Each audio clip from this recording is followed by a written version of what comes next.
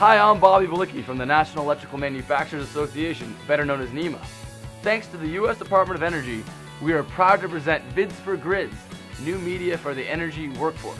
In partnership with George Mason University and NEMA members, we've developed a series of short educational videos introducing electrical equipment that's used in the smart grid, the electrical grid for the 21st century.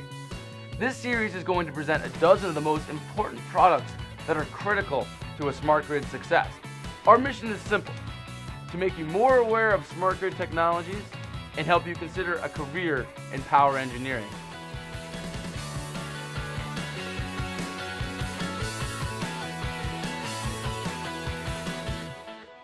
This edition of Vids for Grids takes us to Westborough, Massachusetts, where we will visit A123 Systems, who works on grid-scale battery storage, a vital part of the smart grid.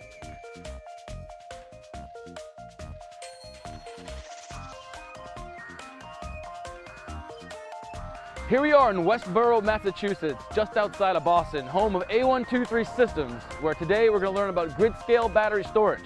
Let's go take a look.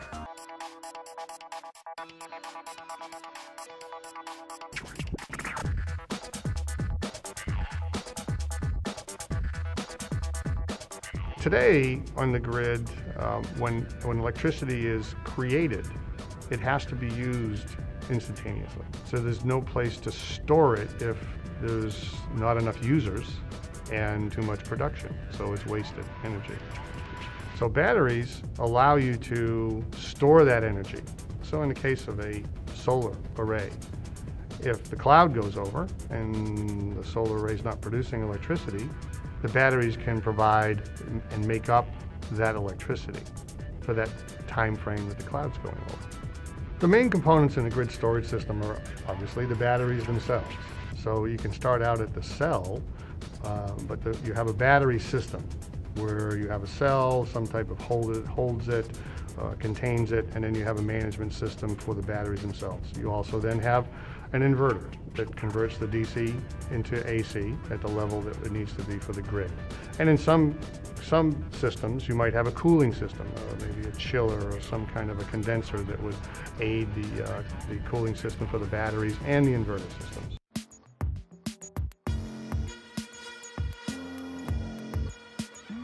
For many, many years, when electricity was produced, it had to be consumed. It wasn't stored, so it was as needed, it was produced. Well, there still has to be a balancing act. So when the load decreases and generation needs to back off, well, there needs to be something in the middle that ramps up and down to balance between production and consumption. Batteries are perfectly suited to do that. Currently, that role is filled by combustion turbines that ramp up and down. The problem there is that they're slow responding and that they produce a lot of emissions. Batteries, on the other hand, can be inserted into that role and respond very, very quickly and be absolutely clean because they're charging and discharging to perform that same role. The power grid is roughly divided up into transmission and distribution. Transmission are the big high voltage power lines that carry electricity great distances. Distribution is when it gets reduced down in voltage and delivered to the homes and to the factories, that very edge of the power grid. A lot of that infrastructure is aging, and also, especially in cities where there's a large population growth, it's stressed. So if you can imagine this, a system that has been designed and improved and worked on for 100 years to have power flow in one direction, now has to deal with power flowing in two directions. Having it introduced at the distribution level, say from rooftop solar units or distributed generation units, small generators that are down in neighborhoods or behind factories. The power now flows in at all levels of the grid as opposed to flowing down from a central point.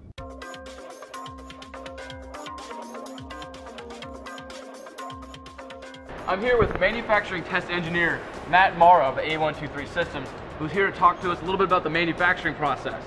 So Matt, walk us through the first steps of this process. Well, the first step of the manufacturing process here is our battery submodule, where our batteries are welded together and we have a PC board on top that monitors the health and state of the batteries. That's the first step, and when we integrate that together into larger and larger sub-assemblies. We test them individually as modules, we test them as a tray, we test them in a rack, and then we test them finally as a full container. Okay, now after the testing process, what happens then? Is it ready for shipping, or is there any more? Well, we do a final test on the entire container, and then that accepts it ready for shipping to the customer.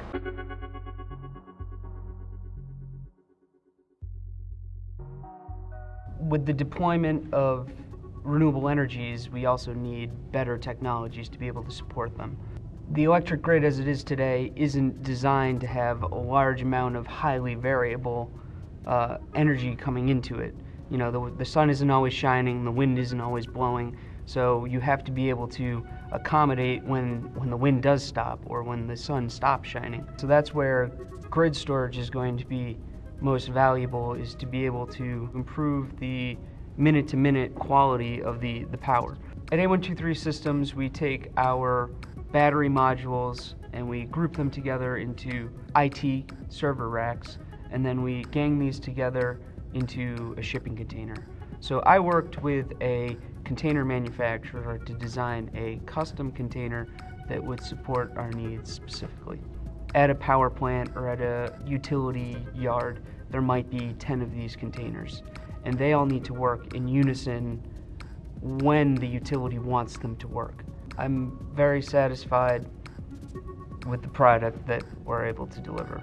You know, I feel good seeing our product leave the door and knowing that I'm hopefully helping to stem climate change or global warming.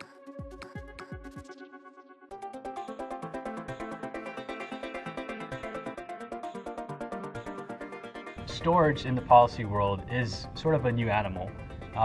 Over the past 100 years, our grid has remained relatively constant in the types of technologies that it's used. You've had traditional generators, wires, and loads that tended to operate on much the same principles. Storage is new because it allows you to move energy over time, and it requires new policy constructs because our grid rules have been built on the assumption that energy is consumed the minute that it is generated. What we need to do now is create rules that value the ability to move energy from one period to another. One of our vice presidents likes to say that he likes to hire engineers that are Swiss Army knives rather than scalpels.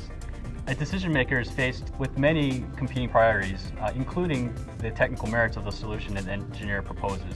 So it's very important for an engineer to be able to communicate the advantages of a certain solution so that the decision maker can make the best choice in the end. Today we learned a lot about grid-scale battery storage systems and their importance to the efficiency and reliability of the smart grid. These are systems that operate under a megawatt power range and are crucial for the reliability of smart grid technology. From Westborough, Massachusetts and A123 Systems, on behalf of NEMA, I'm Bobby Balicki.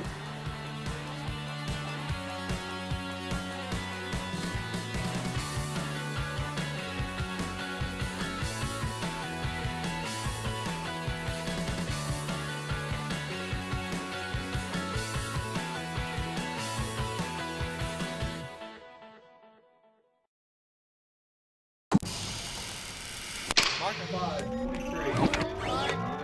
Action!